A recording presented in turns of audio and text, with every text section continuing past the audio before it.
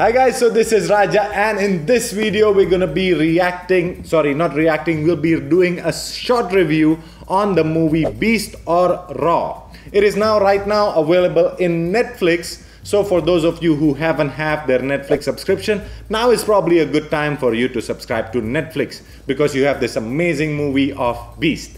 Now, Beast is also translated into a few different languages. I saw it in Hindi as the title Raw, because I understand Hindi way better than the other language. You have it in Kannada, you have it in Telugu, you have it, the original I think also is there in Tamil, and you can watch it in any language that you prefer. Subtitles are provided in Netflix.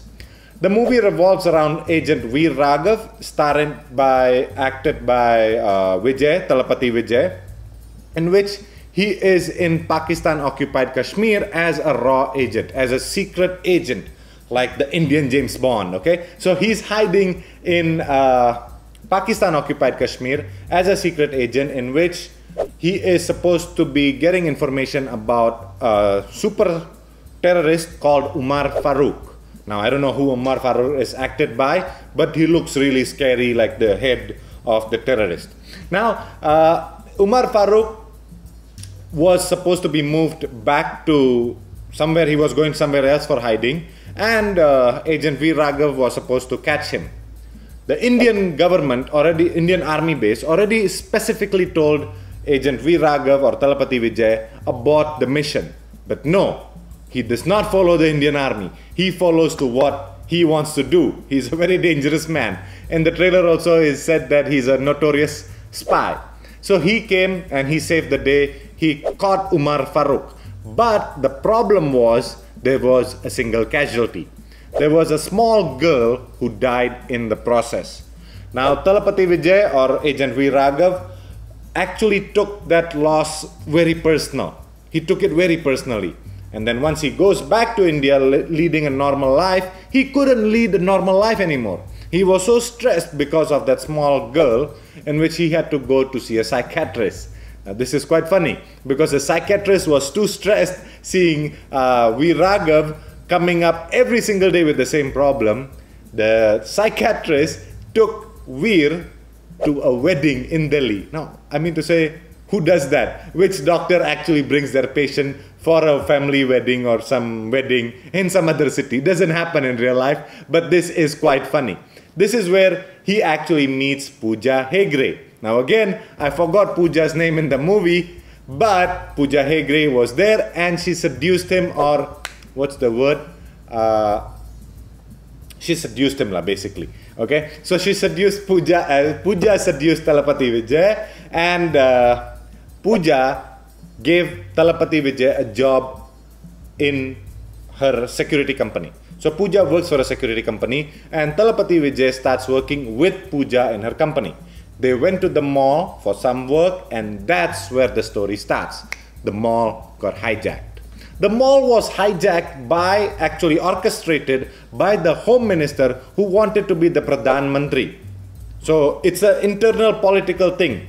The elections was coming in the next 3 months, so the Home Minister wanted to compete for the Pradhan Mantri role, and the Home Minister actually technically kidnapped the whole mall. But one thing he did not plan was that they had the Indian James Bond, the most notorious spy in the building, which is Veer Raghav. In short, Veer killed everybody, or almost everybody, the terrorists in the mall, using various techniques and just spy moves, and must. Okay, it was just awesome. So Veer saved the day. Veer helped everyone escape from the mall. But then one thing happened was that Umar Farooq escaped from the Indian prison, because that was the collateral. They kidnapped the mall, asking for Umar Farooq to be released. Umar Farooq was released, and Thalapathy Vijay, being very angry right now, he comes to Kashmir, Pakistan-occupied Kashmir, and kidnapped Umar Farooq without the authorization of the Indian government.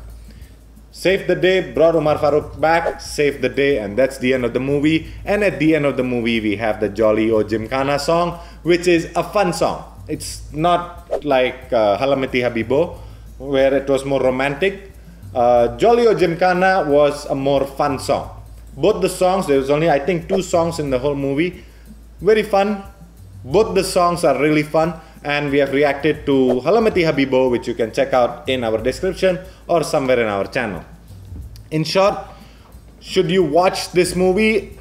I would personally say it's a nice movie. Story is a bit okay, nothing too extraordinary, but Thalapathy Vijay's acting was just mind-blowing. His face, how can you be so cool, like so calm, composed, facing all the terrorists? I'm pretty sure he must have killed around 50 to 100 people, terrorists, in the whole entire movie, and he killed them all of them, with such class and style.